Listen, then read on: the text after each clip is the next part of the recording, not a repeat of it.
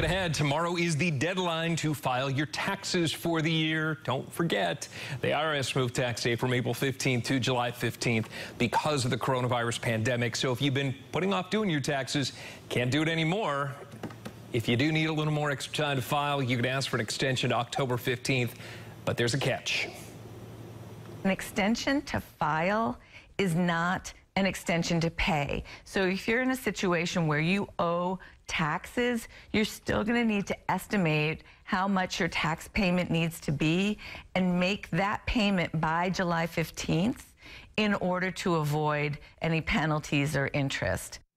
Yikes. Okay, so there is a little bit of a lifeline here. You can apply for a payment extension or ask the IRS to set up an installment plan.